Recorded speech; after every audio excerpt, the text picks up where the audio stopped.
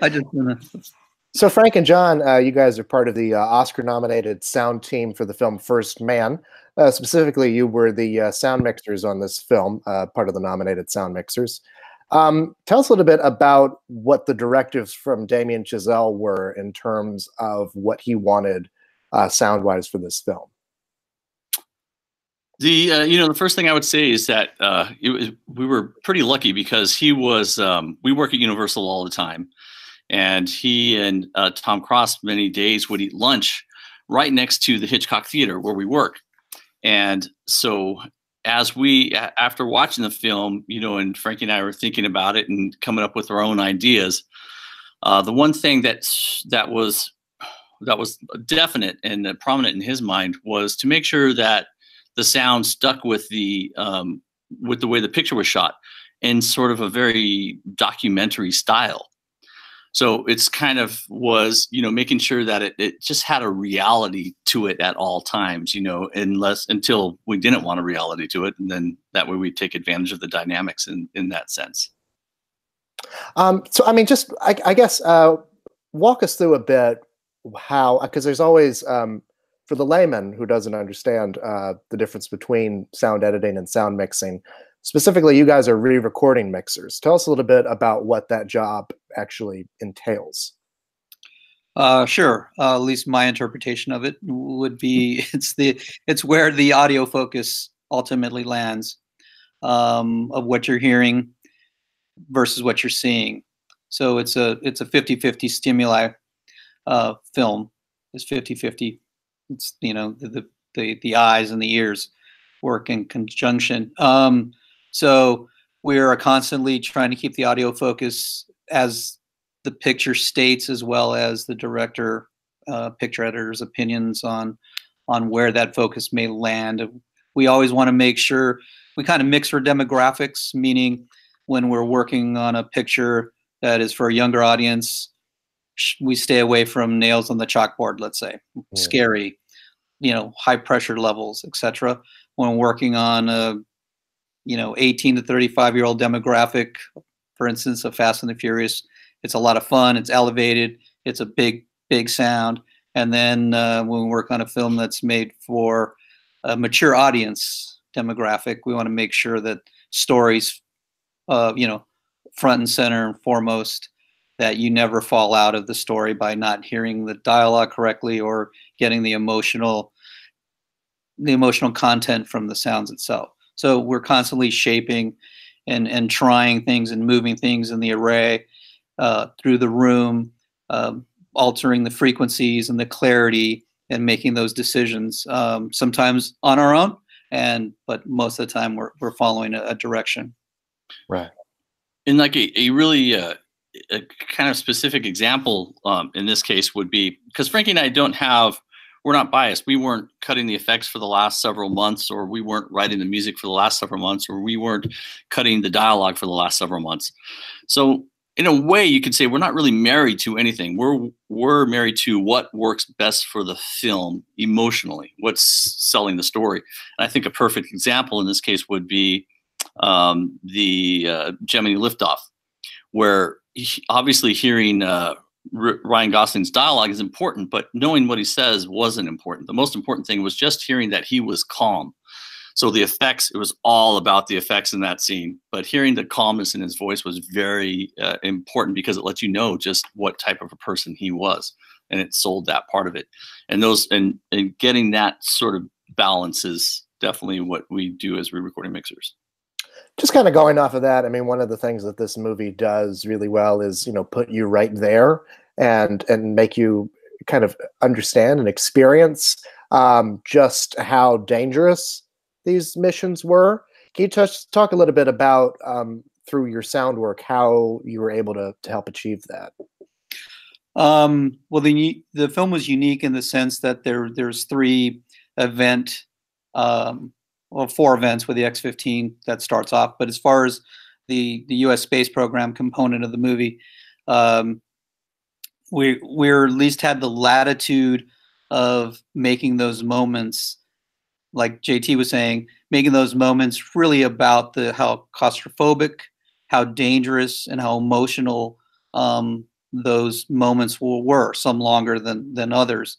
And that's kind of true to script, the real life U.S. space program, 1960s, The Unknown. So it was kind of fun to be able to, Eileen did a great job in creating the soundscape. It's just to keep the energy alive as much as possible. And then Damien had the concept in most of those moments to have a button ending where sound pressure gets up and so emotionally loud and then drops off a cliff. So that dynamic range really kind of gives you a shock to your system as a first-time viewer in the audience. And then it could start again, or we could get into dialogue and move forward. So each of the moments from the X-15 to the Gemini program and into Apollo, they all had a little different flavor. So that was kind of nice. Where Apollo was a marriage, at least in the liftoff, was a marriage of the Saturn V liftoff and a beautiful piece of music all the way till the first stage release, and then we went silent again and settled into the capsule. So it was we had a lot of latitude to really kind of build it, hold it, and then get out of it. Mm-hmm. Were you guys looking to, I guess, specific things, like be it documentaries or other films that kind of gave you an idea of like which way to go for this? Or, I mean, did you do some kind of research to figure that out? Well, he'll speak in a second because he's lived it. But when Frankie and I watch the movie, which is almost when it's done with the edit, very close to when it's done with the edit, we get a chance, we go watch the movie, and we sort of, in a way, soak it in, and to see what it deserves, and or see what type of really mix that it needs. In this case, the way that they shot it, Linus, the DP, the way he shot it, it was pretty apparent that it was a documentary style, almost as if, and I'm sure you have, a high 8 camera, mm-hmm. and you don't hold steady. You don't hold those cameras steady. They have a lot of movement to it. And that's the sense that when we watch this, that's the sense that we had from this. So, even though we have beautiful music, obviously, and amazing textures and backgrounds and effects and, the dialogue, but we kind of wanted, another thing that we want to do is just make the film as dynamic as possible in every sense. So even pictorially and orally, wanted it to be dynamic. So just knowing that we had to keep it documentary style, meaning, kind of close and up front until those moments like, the X-15 and the Gemini 8 and the Apollo came up, because those were obviously blown out, but it gave us that more contrast and more dynamics, which really plays in the film. But also, I started in documentaries, so. So yeah, you had that. Frank, carry forward, yeah. We had a lot of fun, really kind of working with some of the authentic pieces and gear. It took about a year to collect. We were fortunate enough to work with museums and NASA and the Air Force and whatnot, and we had access to a lot of pieces that had never been done before. So it was really unique. We got to work with the original suit manufacturer and ILC Dover in Frederica, Delaware. We worked in Huntsville, Alabama, where the Saturn V rocket was developed by von Braun and his team. We worked in Kansas. We worked out here on Edwards Air Force Base, and some private sector collectors have some amazing artifacts that we're able to get things from. For instance, we worked with John Young's bubble helmet, Apollo 10 flown bubble helmet. So he's no longer with us.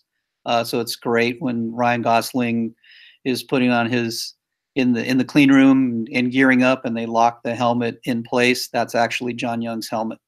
Working with Gene Cernan, Apollo 17. He's no longer with us, and we got to use some of his beta cloth, which is a very rare piece. It's the white layer of the suit. It has a very unique sound. We made lunar boot, didn't make the film, but we made some lunar boots with the proper silicone. We work with NASA Ames. They have what's called? It's called lunar. It's a lunar soil. The closest thing we have on Earth that they use. It's a regolith simulant, and we went up and actually did Foley with the proper silicone and proper materials and whatnot. So from buttons and switches, we were able to take some plexiglass off a simulator, a lunar landing simulator that all astronauts used, and it was kind of thrilled to be inside that space and switches and sticks and whatnot. So that's all throughout the movie, and it's the real deal. Joe Walker's his flight suit for the X-15 is highlighted in a couple areas, and it's really neat to pay. The airflow in the Apollo suits were also recorded, and that's in the movie throughout, interwoven with production air. And so, yeah, that kind of pays homage to the astronauts and the people in the program all those years ago. That's the real deal. Frankie's been a NASA enthusiast since he was a child. So when he's saying we, that it really was Frankie doing this, but through the movie, through the film, and through Universal.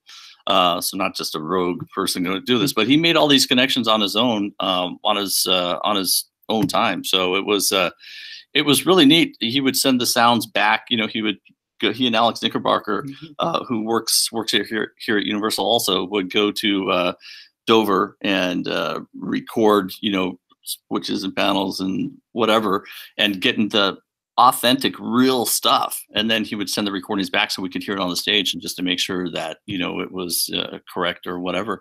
But he did that all those places. It was pretty amazing. Actually. It was a lot of fun. Yeah, we built a helmet box. Went back to kind of like the analog days.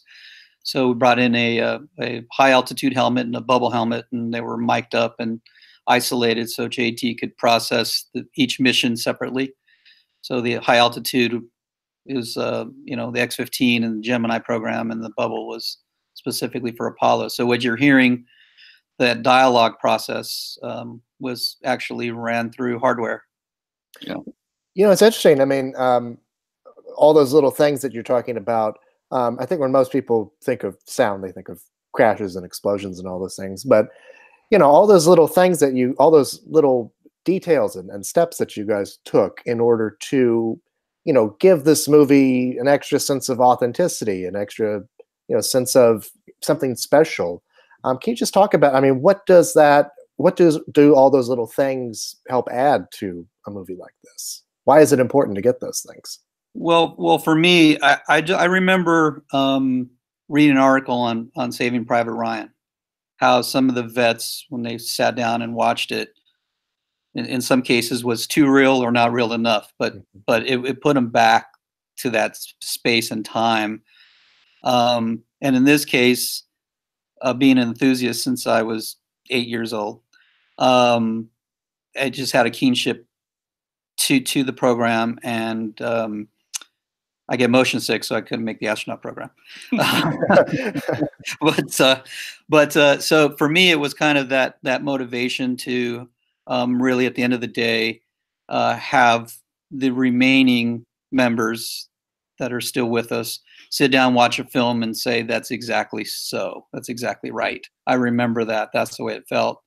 Obviously, Damien did a fantastic job capturing it and putting us there.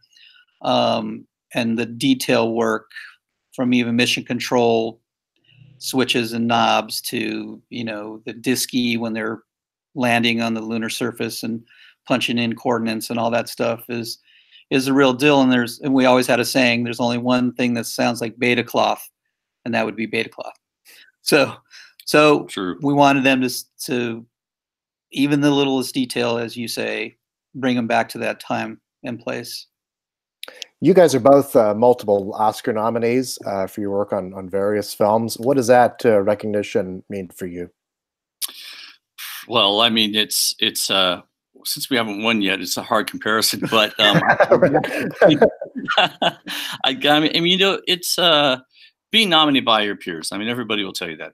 But when you're nominated by your peers, it really says everything. And it's I don't know, it seems very nice. You know, when it goes to the Academy, it's everybody has, you know, their own reasons or whatever. You never know why. I feel very happy for you know, the winners. But to be honest with you, for me, the times that I've lost, I I was fine. You know, I mean, it wasn't.